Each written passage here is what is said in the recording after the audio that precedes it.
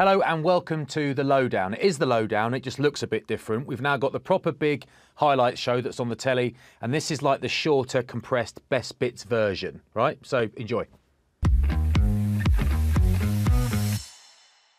Bath played Quins at the Rec on Friday night. Exeter travelled to Brentford to play London Irish. Gloucester travelled to Newcastle. Worcester were at home to Northampton Saints. Sale played Leicester at the AJ Bell. Wasps were at home to Saracens. First up, it's Friday night lights at the Recreation Ground Bath, where the home side have won one league game in 13 and they face the current champions, Quins. Piece of cake. Care. Quick transfer from Allen, that was nicely done. David on the march again, one man to beat. That pass is a good one. And Dino Lamb will race in. And Quins finally have their points.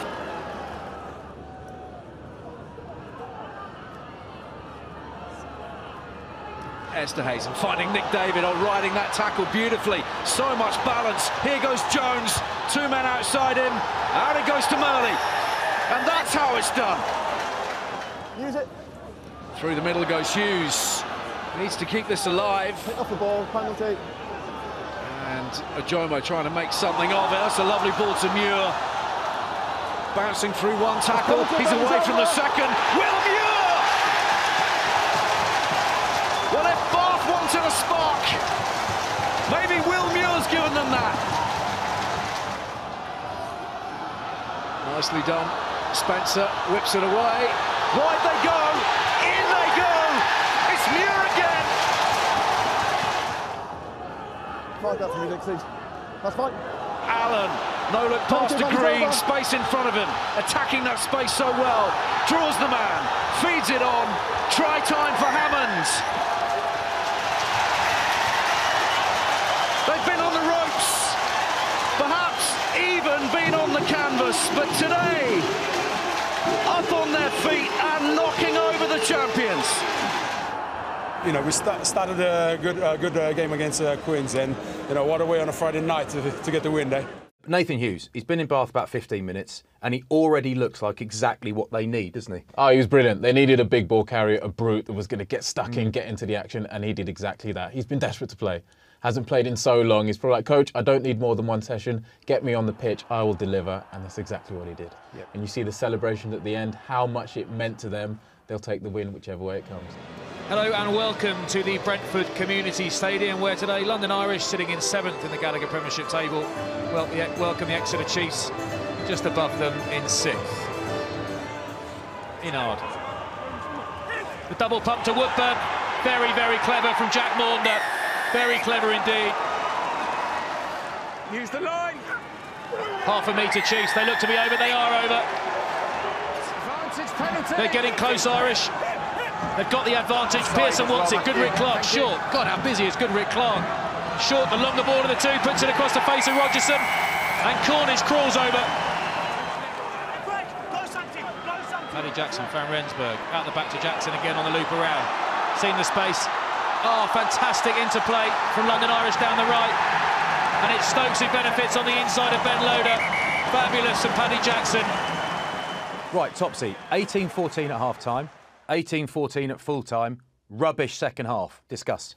You would think that, but ask any of the 11,000 that were there and they'll tell you they enjoyed it start to finish. It had everything. It was physical, it was attritional, you had power tries, you had skillful tries. You had two teams really going hammer and tong at each other defensively, loads of jackal turnovers as well. I think Exeter, probably a few too many errors, made the game difficult for them, but for Irish, they probably needed a win in that fashion. Straight up to the northeast for Newcastle Falcons against Gloucester. Now, this game's kick-off was delayed by 4 hours because of bad weather, because of a storm. I'm told they called it Storm Topsy because it started off quite aggressively and ultimately ran out of steam. Enjoy. Hastings has a look back the other way. Oh, he very nearly snuck his way through. Taken on by Fraser Balmain. Very narrow, the Falcons in defence. Mike Brown just coming to shut the door. Ruskin, twisting, turning, scoring. Try, stopped it now. Ball there to be won, and it is by Robinson. Oh, he's bounding down the wing, and then the mighty man, and the run from Radwan, and Sonic the Hedgehog rips over the line.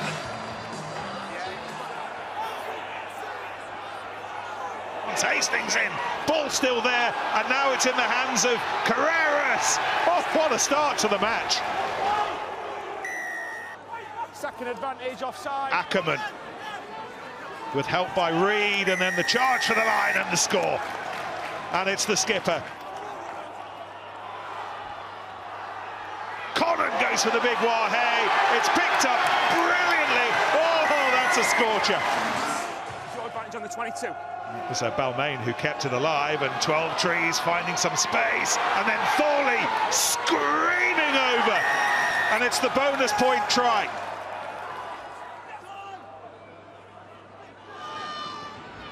Oh, here we go. Off he goes, Lewis Rees-Zammit.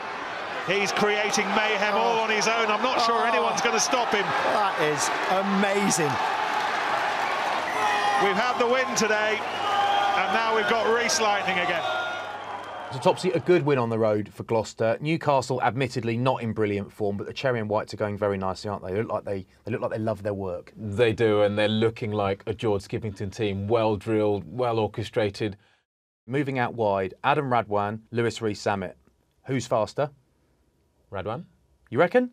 That's a complete guess, but I'm going with it, and I'm sticking with it. How good was Lewis Rees-Zammit's try? He was brilliant. He needed that as well. That was a big turning point. Yeah, I think you're right. Yeah, because he hasn't actually been really doing it, has he, this season? He hasn't really hit the levels we saw him hit last season. Yeah, just a little bit. So maybe he needed a bit of time out of the team, you know, to just come and rediscover himself. But that was a big moment, and that was huge for Gloucester. Right, off to Six Ways, where Worcester Warriors have just had Steve Diamond put in as Director of Rugby, welcomed, if that's the right word, the Northampton Saints. Get out, Christian! Referee says it's still a maul. Judge has to get out of the way. Where's the ball? There it is for Alex Mitchell. Mitchell goes to Hutchinson. Step from the centre. Eventually he's snuffed out, but they've gone over the try line. Once, Alex, once. Worcester down to 14 men. Same all. Well, the choreography a little bit better this time from Northampton. They're up to the try line, and they have the score. A second try for Northampton. Ball's out. Mitchell through the gap, and Mitchell looks around him and sees no one. And Alex Mitchell has scored the third try for Northampton. Is this the moment? We're up to the hour. The power of the scrum, there's a penalty advantage, it's a free hit here. Vellano chooses to go himself. Or rather happened in slow motion though, but they're within 2 metres. Away 6! Edging their way closer, just 1 or 2 flecks of plastic. Worcester think they've got there. Ian Tempest agrees. Worcester still in the match.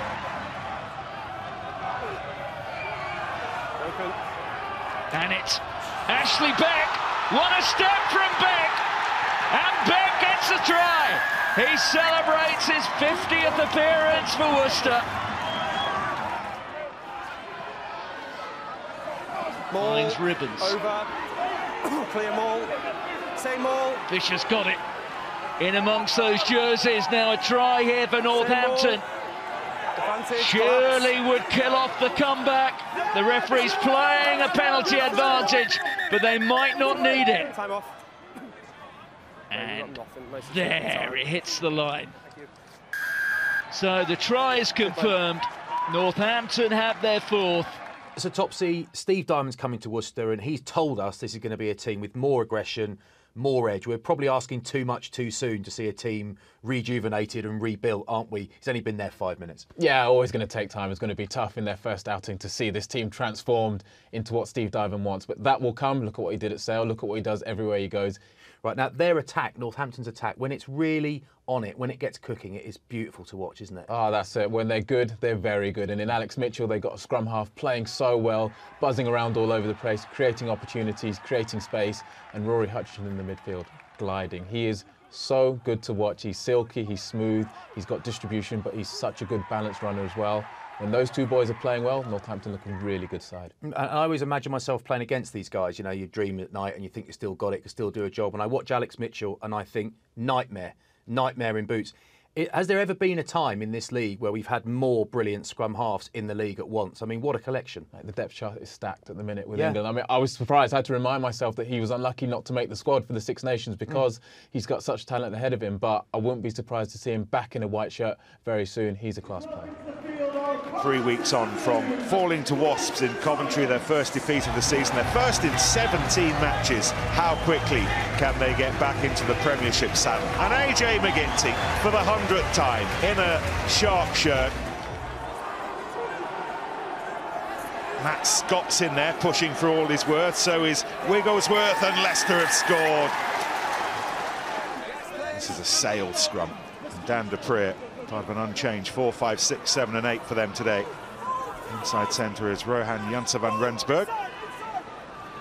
And then Dupree and James, and it's opening up, and there's a huge opportunity which James takes for himself. Laid back by Visa. Oh, that's very nicely done. Scott involving himself, and here's the run from Porter. Real strength, real strength. Oh my goodness. He has Supermaned his way over.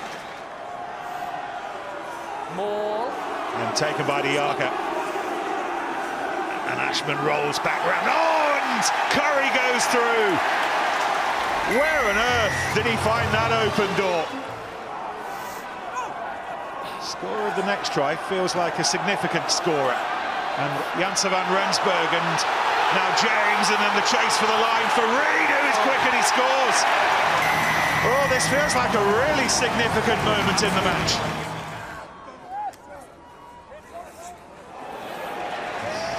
No way through for Visa. Even bigger South African. Diaga made sure of that, and here's another big South African. Here's Dupree galloping away, giraffing away, and this match has been turned on its head.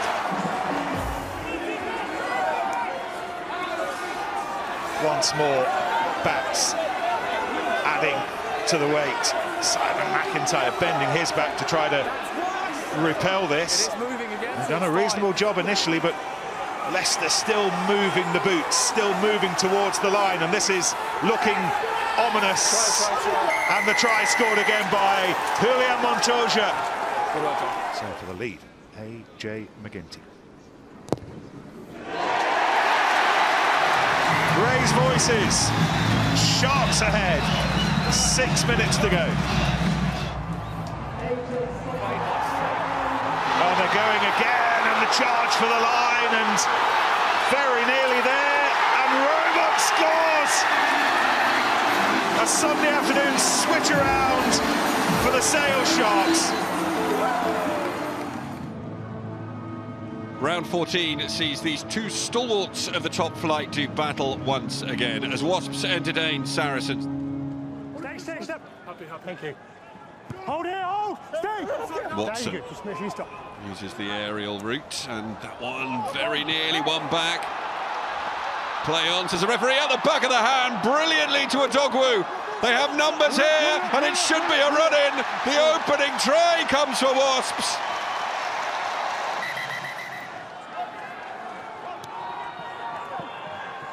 Delayed pass, 2-on-1, surely in the corner this time.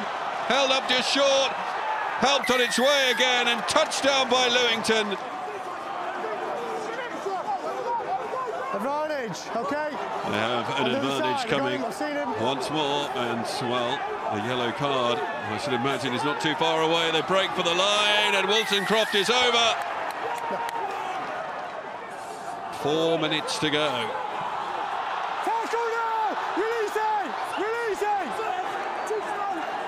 Ball bobbles around, Robson to the pass for the try!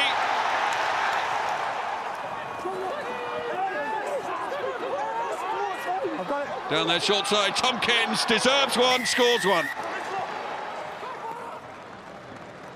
No losing bonus if he gets it. They do at least pick up one. That is a fine kick under pressure from Alex Lazowski. Final score here, Wasps 26, Saracens 20. And despite neither Leicester Tigers nor Saracens having won at the weekend, they still sit first and second respectively at the top of the log. Exeter Chiefs and London Irish conveniently for us at least swap positions in 6th and 7th. And Bath are still 13th of 13, but there is one more win in their win column. Thank you so much for joining us. See you next week.